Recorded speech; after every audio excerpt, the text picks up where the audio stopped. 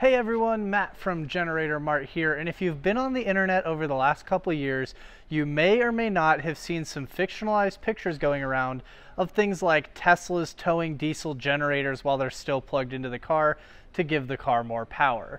But it does bring up a good question. Can you actually use a generator like one of the ones in front of me to charge an electric vehicle? We're going to answer that question and take a look at how these vehicles get charged in our video today.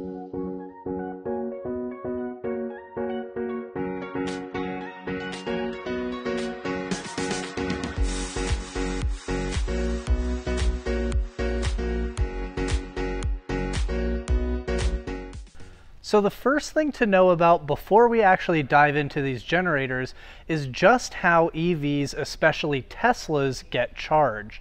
And with Teslas, there are three types of charging. There is a level 1 charging with 120 volt input. There's a level 2 charging with 240 volt input, and there is DC charging, which is direct current. And all of these are going to charge at different speeds and have different capabilities of how they can be used. So the different levels of charging are actually really easy to break down. Level 1 charging is what you can get as soon as you bring a Tesla home and put it in your garage.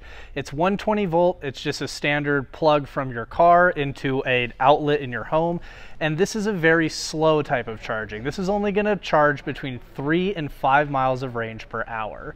When you get up to level 2 charging, that's when you get into 240 volt and much faster charging. This is done with something like Tesla's wall charger, which a lot of people are putting into their homes these days.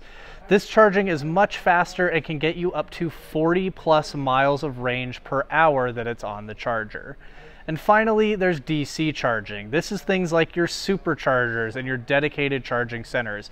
You're not going to find this in your home, so it's really not worth talking a lot about here. Other than that, it is the fastest charging you can have, and it will fully recharge a Tesla in about 20 to 25 minutes.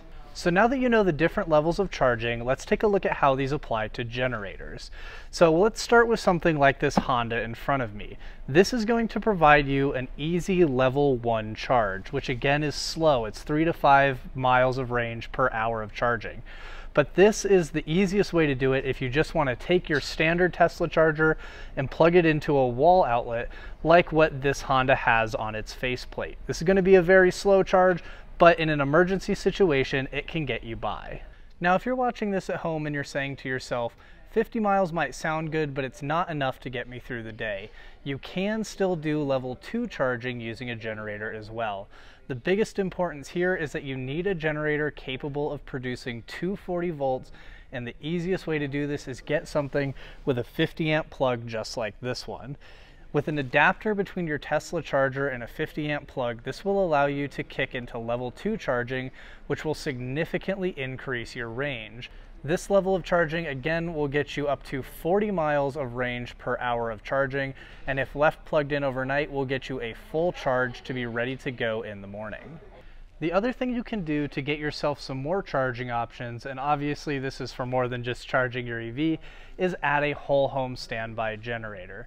This will make it so that if you do lose power at your home or have an emergency situation like that, you won't have to worry about going and getting your generator and turning it on and doing all these things. A home standby will do all that for you. It will automatically turn on when the power goes out at your house, and it will continue charging your EV just like the power never went out, as long as your charger is hooked to one of the circuits that this generator is powering. It's the easiest way to do it, and while it is the most expensive way to do it as well, it gets you the most versatility for your home.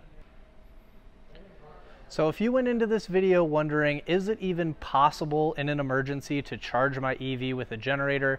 The answer is yes, as long as you are aware that you're not going to get a full charge in half an hour like you would at a supercharger. This isn't going to be a last minute fix if you need to get out of the house right away, but if you're in a situation where you have an evening power outage, feel free to put that EV on a generator, and it might not charge it instantly, but if you go with the level 2, you'll get a full tank overnight, and if you go with the level 1, you'll still get about 50 to 60 miles of range, which can be perfect for running your daily essential tasks. And if you do have any questions about any of the generators pictured here, or charging your EV using a generator, really any questions at all, feel free to leave them down in the comments below this video or send them to our team. You can reach us via our email address, our phone number, or visiting our store here in Brighton, Colorado, and we've always got people standing by to answer your questions and pair you with the right generator for your needs.